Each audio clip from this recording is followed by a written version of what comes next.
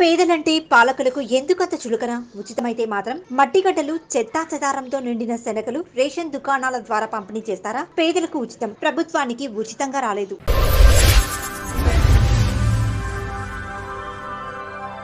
గార్లపేట గ్రామ సచివాలయానికి water cooler ను బహుకరించిన గార్లపేట వైఎస్ఆర్సీపీ నాయకులు. ప్రకాశం జిల్లా కొండేపి నియోజకవర్గ పరిధిలోని మరిపొడి మండల గార్లపేట గ్రామ నివాసులు మూలే భాస్కర్ రెడ్డి ఆధ్వర్యంలో మూలే తిరుపతి రెడ్డి, మూలే యోగిరెడ్డి, మూలే శ్రీనివాసరెడ్డి మండల నాయకులు అల్లాటిపల్లి కొండారెడ్డి, మల్లపాటి కోటేశ్వరరావు, పిఎస్ చెన్నైలు సంయుక్తంగా 10,000 విలువ చేసే వాటర్ కూలర్ ను గార్లపేట గ్రామ సచివాలయానికి బహుకరించారు.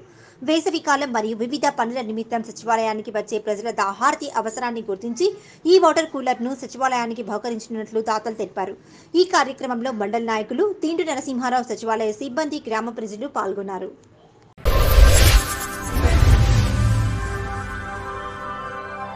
నెల్లూరు జిల్లా ఏసీ సుబ్బారెడ్డి హాస్పిటల్ నందు ఫ్రెండ్స్ అసోసియేషన్ వారు అన్నదాన కార్యక్రమాన్ని చేపట్టారు. ఈ కరోనా లాక్డౌన్ ప్రకటించినప్పటి నుంచి హాస్పిటల్లో పనిచేస్తున్న స్టాఫ్ కు, రోగులకు, వలస కూలీలకు, కాంట్రాక్టర్లకు, అసిస్టెంట్లకు అందరికీ ఉదయం టిఫిన్, మధ్యాహ్నం భోజనం అందిస్తున్నారు. హైదరాబాద్ లో స్థిరపడిన నెల్లూరు వాసి అయిన ఎంకే పెర్మా, డైరెక్టర్ పి సజ్జర్ రెడ్డి సహకారంతో ఈ కార్యక్రమాన్ని చేపట్టినట్టు నిర్వాహకులు తెలిపారు. ఈ కరోనా లాక్డౌన్ ప్రకటించినప్పటి నుంచి మేము మార్చి 25 నుంచి మొదలుపెట్టామండి. మామూలు జనరల్గా ఇక్కడ దాతలంతా మధ్యాహ్నం అన్నదానం మరియు ఫ్రూట్స్ అవి ఇవి డిస్ట్రిబ్యూట్ చేస్తూ ఉన్నారు.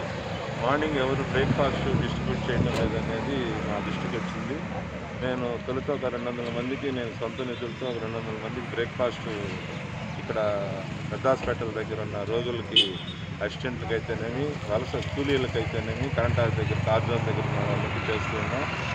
ఈ లాక్డౌన్ మళ్ళీ పొడిగించినప్పుడు ఇది నేను చేయలేనేమో అని ఒక మనసులో ఒక చిన్న బాధ కలిగి మా ఫ్రెండ్స్ వాళ్ళందరూ సహకారం కారణంగా ఫ్రెండ్స్ అసోసియేషన్ అనేది ఏర్పాటు చేసి ఆ రోజు నుంచి ఈరోజు 50